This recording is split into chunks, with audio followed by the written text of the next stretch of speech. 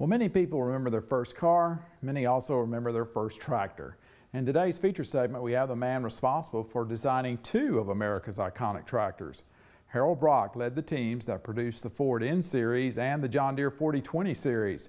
Through his work with Henry Ford, Brock got to know some of this nation's greatest inventors, including Thomas Edison and George Washington Carver. Mark DeMarcus' Chris Gurley produced this story before Brock passed away at the age of 96 in 2011. Mr. Ford had an insatiable desire to get rid of animals, and in 1939 there were still 19 million animals being used on farms, and he said, well, we need a utility tractor that will replace the horse and do more things than just cultivate. When he gave me the assignment, he said, well, if you can design and we can produce a tractor that won't sell for any more than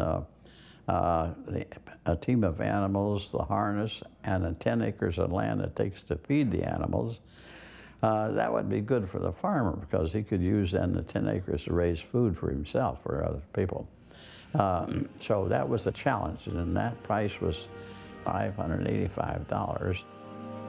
Though Harold Brock never earned high school or college degrees, he is credited with designing what many consider two of the most important tractors in the history of agriculture, the Ford 9N series and the John Deere 4020. Brock began his career at Ford as a student at the Henry Ford Technical School in Dearborn, Michigan. There he learned about electrical engineering, pattern making, and chemistry, invaluable skills needed in the production of a car. They said, what do you want to be? And I said, oh, I want to be an engineer.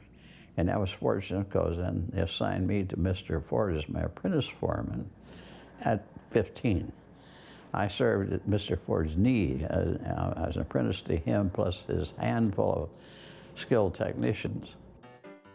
Because he was Henry Ford's apprentice, Brock met some of the 20th century's most important inventors and visionary thinkers, including Thomas Edison and George Washington Carver. Carver was having us eat soup and bread and that made out of soybeans, and also Carver was wanting Mr. Ford to be on a green fiber diet, and he'd go out and pick up plant life and bring in, we'd have grass sandwiches for lunch, and he said there's no such thing as a weed, it's just a plant in the wrong place. And so Carver was an excellent person to work with.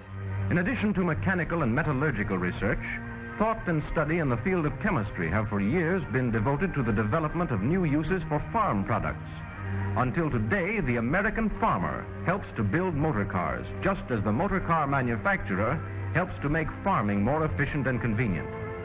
They help each other, and that helps the country. One of the most interesting of these harvests, because it shows the trend, is soybeans. For every million cars produced, 600,000 bushels are used annually for the manufacture of enamels and for plastics, electrical parts, and similar parts. Known best as the inventor of the modern assembly line, Henry Ford was also a pioneer in the development of soybeans and soy foods. The suit he's wearing in this picture, taken in 1941, is a blend of 25% soybean fibers and 75% wool. It was Ford's intention that he would someday grow rather than mine an automobile. So when Ford put Brock in charge of tractor engineering at the age of 25, one of his tasks was to replace the tractor's metal seat with something more organic. Because the little steel seat on the little Ford tractor was, that thing was designed maybe 150 years ago, and it cost 38 cents to produce, and Mr. Ford said to me, well, why don't you make it out of soybeans? It'll be more comfortable in the winter and summer for heat and cold.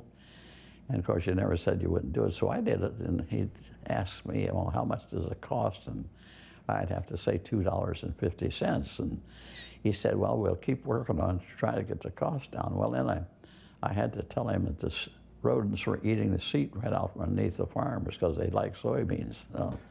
So that killed that. Other endeavors, however, were successful.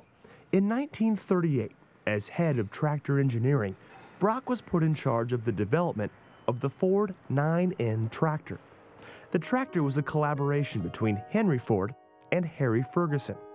It was a deal sealed with a handshake, with Brock caught in the middle. Of course, then I had to tell them that I was following their advice because they never got together as a group. so I had a little problem with, pleasing them all that I was following their advice. The tractor incorporated the Ferguson hitch, an innovation designed to prevent the tractor from flipping over and killing the operator if the plow got hung up on a rock. Brock managed to have the tractor in production in just 6 months. When the U.S. entered World War II, instead of designing tractors, Brock found himself designing Sherman tanks and Ford Jeeps. However, once the fighting ended, Brock began working on the iconic Ford 8N, an all-purpose tractor that would be widely used on farms and construction sites. Between 1947 and 1952, Ford sold over 500,000 8Ns. There's a big pent-up demand for fireman equipment after the war, and so that little tractor, the 8N red and gray tractor, we produced 100,000 a year, which was 25% of the total tractor market with one tractor. Brock left Ford to work for John Deere in 1959. A disagreement over a poorly designed transmission that was failing stress tests was the cause of his departure. And I was holding it up, wouldn't approve it. And finally, they came to me and said, we want to put it in production. And I said, well, you better get yourself a new chief engineer. And they did. They fired me and all my test people. So when I went to Deere, and new generation tractors, they said, well, Ford's going to come out with a power shift transmission. We won't have one on our tractor. And I said, well, don't worry about it. It won't work. And so I said, we'll design a power shift transmission that really works. Brock became Deere's first worldwide director of engineering. And while he was in charge, Deere overtook International Harvester as the industry leader. While working for Deere, he helped found the Hawkeye Institute of Technical Learning, borrowing $500 to help start the college in Waterloo, Iowa.